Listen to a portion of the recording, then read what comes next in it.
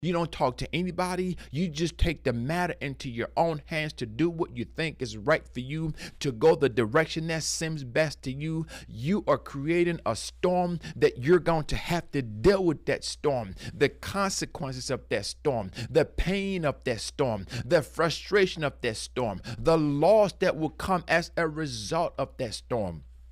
And that is why it's so important that you never take matters into your own hands. You go back to God in prayer and say, Lord, I can't figure this one out. God, I don't know what to do. I am confused. I'm frustrated. I'm angry. I might even be bitter. I don't know which way to go. When I think go right, I'm wrong. All think go left. But God, I bring this situation to you right now. I bring this storm to you right now. Father, give me wisdom. How do I deal with this situation? What do I do? What do I say? What do I not say? How do I pray? What scripture should I use with this particular issue? As you begin to cry out to God and you use the word of God, God will give you everything you need to go through the storm, Stop running away from the storms that you are dealing with, because that storm is building capacity in you. That storm is building perseverance in you. That storm is building endurance in you. That storm is building greatness inside of you. That one day, when you've gone through all that you've been through the storms, and you begin to meet people that are going through the same storm that you've been through,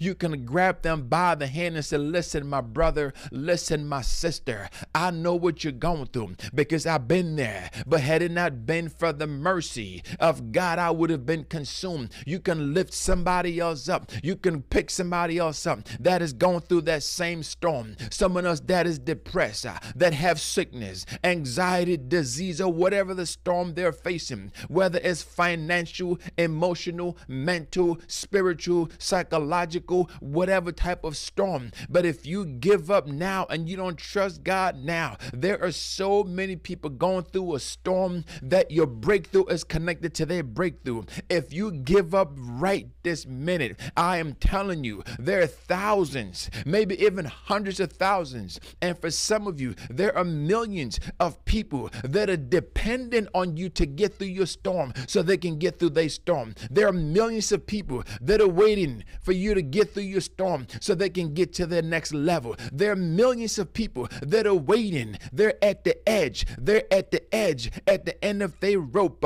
And you might be at the end of your rope, but I come to speak to you right now. Do not give up, because the world is waiting on you. God is dependent on you to keep pushing through. People are waiting for you. When you get through your storm, you can stand and lift your head up and say, I felt like giving up, but God came through for me. I almost gave that. I almost died, but God came through for me. I look up to the hills from whence cometh my help. My help comes from the Lord, not the government, not your mother, not your father, your husband, your wife, your brother, your sister, not anything else, not from the finances you have, not from anyone else, but your help comes from the Lord. If you can just lift your head up today and say, God, I can go another day. Don't try to go another 6 months. Don't try to go another year. There comes a point in time in your life when you got to say, Lord, I can make it another day. If I can make it another day, if I can make it today, I can make it tomorrow. And you take it one day at a time, and you get up and you pray. You spend time in the presence of the Lord. You spend time waiting. If I can make it today, I can make it tomorrow. And you make it today, and you say, God, give me the strength. I'm going to trust in you today. I'm going to trust in you in the morning. When I get up, I will trust in you. When I go to sleep, I will trust in you. I will trust in you with my finances. I will trust you with my family. I will trust you with my business. I will trust you with my health. I will trust you with everything. Oh God, I am going to trust you. Trust God. Trust God. Man is always going to deceive you. Man is always going to let you down. But trust the Lord. You know, I read a scripture in the book of Psalms, I believe. And it said that God doesn't trust even the heavenly host. The Trinity doesn't fully trust the heavenly host. Now, this is a topic that I'm going to go in more details later on. But people think that when the angels that sinned, that got kicked out of heaven, some people thought that once that happened, God put a switch inside the other angels, that other heavenly beings that stay, that didn't, betray him, right? Some people think that he put something in them that, he can just turn off and on, that, those that sin and disobeyed him, the ones that stayed, he can do something and then they won't be able to disobey him again. No, they have that free will to still do anything at any point.